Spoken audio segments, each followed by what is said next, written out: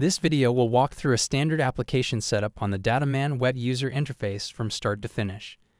To connect to the system, refer to the product's unboxing video. Once connected to the device, the home screen will be the starting point.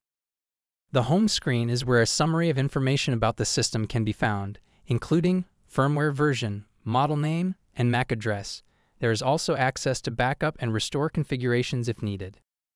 On this screen, programs can be managed to easily change jobs that meet a product's changeover needs. To set up this application, move to the Code Setup tab. Code Setup goes through configuring barcode reading settings for any environment, part type, and barcode. First, by going into live mode, the reader auto-adjusts the focus distance, lighting, and contrast to identify the best parameters for the part. Positioning guidance tells where to best position the reader relative to the part, so no ID setup experience is needed. In this example, the part is currently too close to the reader. While in live mode, the reader can be moved further away from the part until the position guidance is optimal for the application. Now the code can be read, and the reader is at the optimal position. Proceed to the next step. Here begins the tuning step. This is where AI tuning will auto-adjust lighting parameters such as exposure and gain, while also auto-selecting the optimal lighting parameters to achieve a read result. Once tuning is completed, select the image option that works best for the application. In this case, the first option is selected. Depending on the complexity of the part, the AI enhancer results are shown as either visible or transparent. When enabled, the AI enhancer is fired in the background on every image and helps extend decoding performance on the most challenging codes and parts.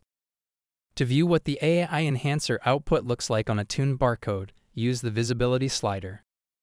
On the right-hand side, multiple read setups can be created to accommodate a wide range of variations in a production line, but for this demo, only the one provided will be used. The test step provides a convenient way to run quick verifications on the current setup. The review step gives a high-level overview of the tuning parameters, such as symbology, gain, and exposure. Now that the code can be read, move on to the application details. This is where settings can be customized based on application needs. This includes trigger, code quality, data validation, and data formatting settings. In this example, the trigger mode is set to self, and the trigger delay is kept at 200 milliseconds so that the system will trigger at that interval. The code quality step gives code quality metrics grading that can be used for internal process control to see how well the code is being read.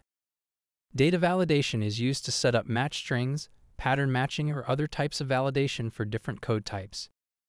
Data formatting is where choices can be made to what the reader sends out to a computer or machine, so settings don't need to be changed on anything else. No coding is needed for this step.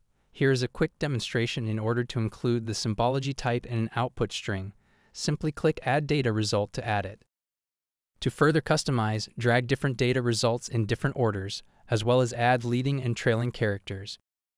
The example output is displayed below. The communication step goes through the industrial communication setup, including interactions with a PLC and configurations of different inputs and outputs. Currently, only a reader is connected, so this step can be skipped for now.